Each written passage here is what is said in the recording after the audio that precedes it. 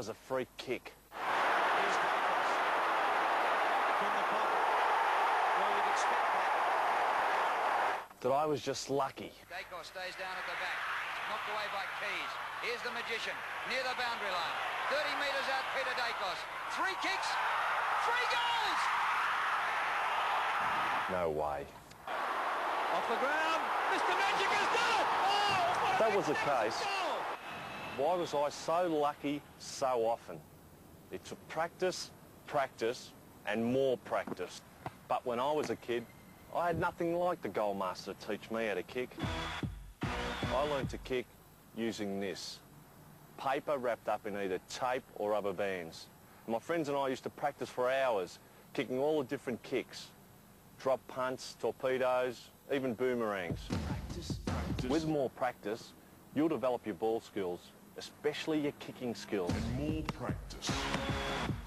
Kicking is one of the most important skills in the game. Being able to kick long and accurately, but how do you learn to kick? Obviously, Dad, your teacher or your coach can't be with you all the time. Then I had the idea, what if the ball could teach you? So I developed the GoalMaster, the ball that literally shows you how to kick, with different zonings for the different kicks. Drop punt, torpedo, boomerang, left foot, right foot, and a handball target.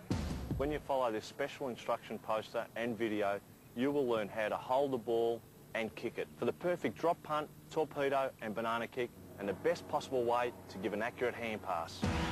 So grab your GoalMaster and follow me as we learn how to kick like a star.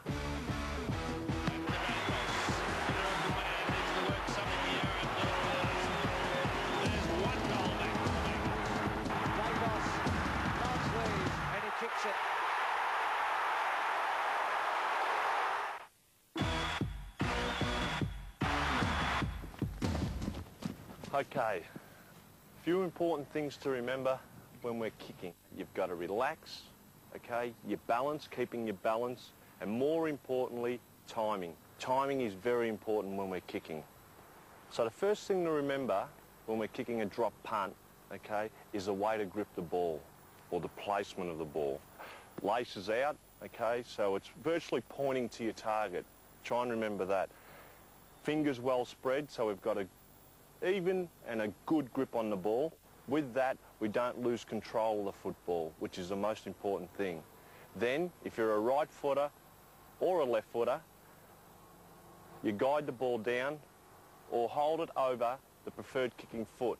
So if you're a right footer, naturally it's going to be over your right leg. If you're a left footer, over your left leg. The other important thing to remember is you've got to stay relaxed, okay, and elbows tucked into the side. So if you're doing a torpedo, elbows are still into the side. If you're doing a drop punt, likewise.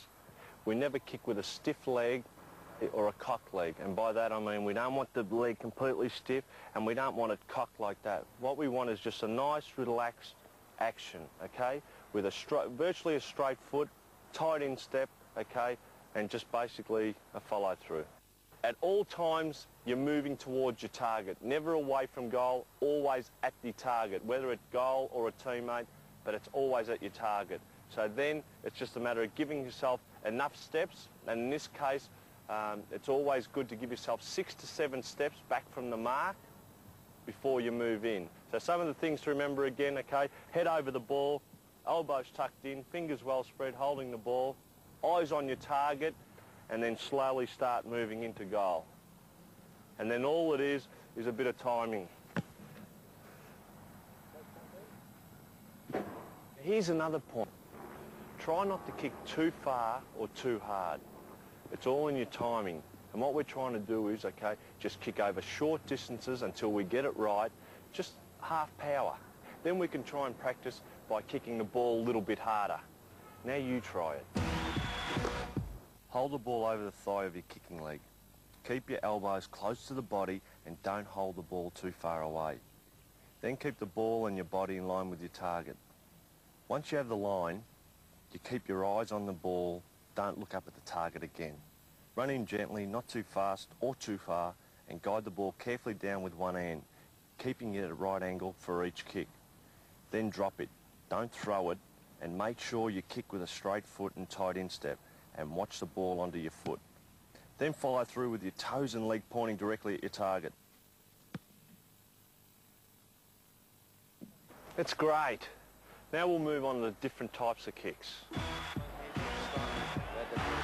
It's kick one, Peter Daicos from right on the 15-metre mark. Looking from front. It's his second. In front of the Collingwood goal. They wouldn't want to let Daicos get it. They do. Peter Daicos on the left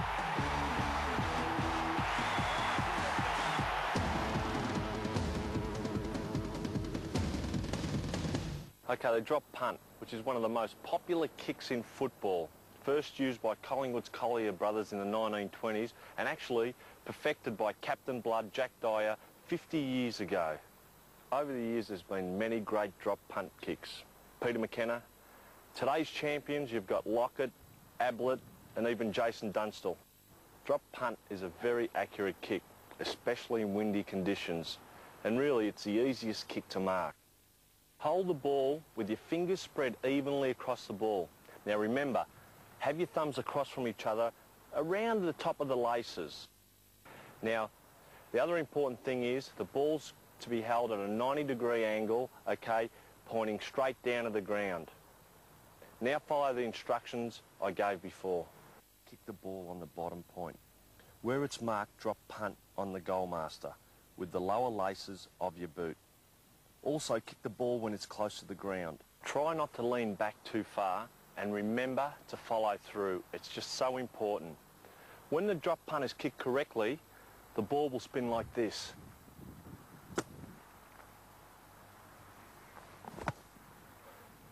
Now it's your turn.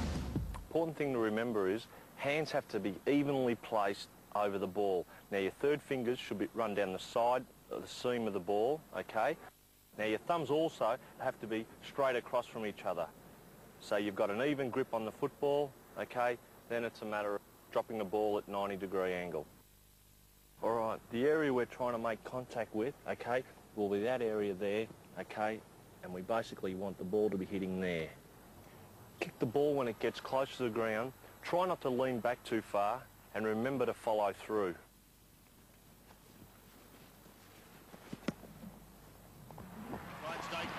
Well done.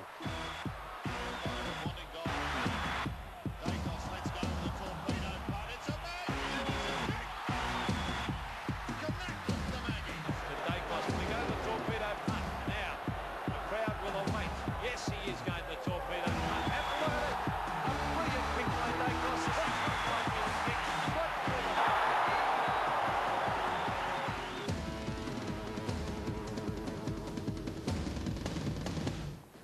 All right, one of the hardest kicks in football to perfect is a torpedo punt. But once you get it right, it is one of the better kicks for achieving extra distance from both ends of the ground. Some of the better torp kickers presently playing football, Chris Langford of Hawthorn, Gary Pert of Collingwood. And up forward, in days gone by, you had players like Doug Wade and Bernie Quinlan who were tremendous at the torpedo punt. Okay, the torpedo is held differently to a drop punt. Your right foot torp, left hand at the top of the ball, right hand down the bottom. With your left foot torpedo, okay, you got your right hand at the top of the ball and you got your left hand at the bottom of the ball, okay? Now with the left foot torp, the ball is placed over the left side of the body, okay, or the left foot. And with your right foot again, okay, over the right hand side. The torpedo marking on the bottom of the ball must be on the side of your kicking foot. So for a right footer, it's on the right side.